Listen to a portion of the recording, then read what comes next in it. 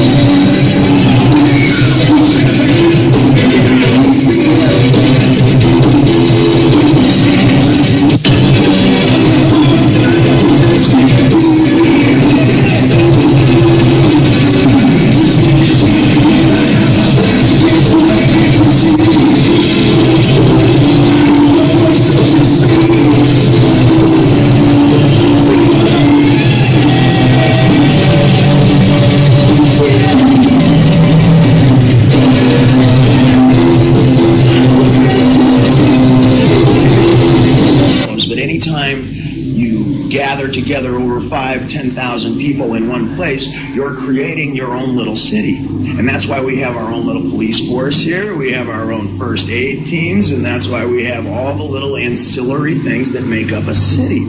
And people express great surprise when there's a problem or a difficulty. And that's why I say, oh, you mean like a football game? It's the exact same thing. You go to a political rally, it's not much different. Anytime you gather that large number of people, you're bound to get a few of the rotten apples with the good.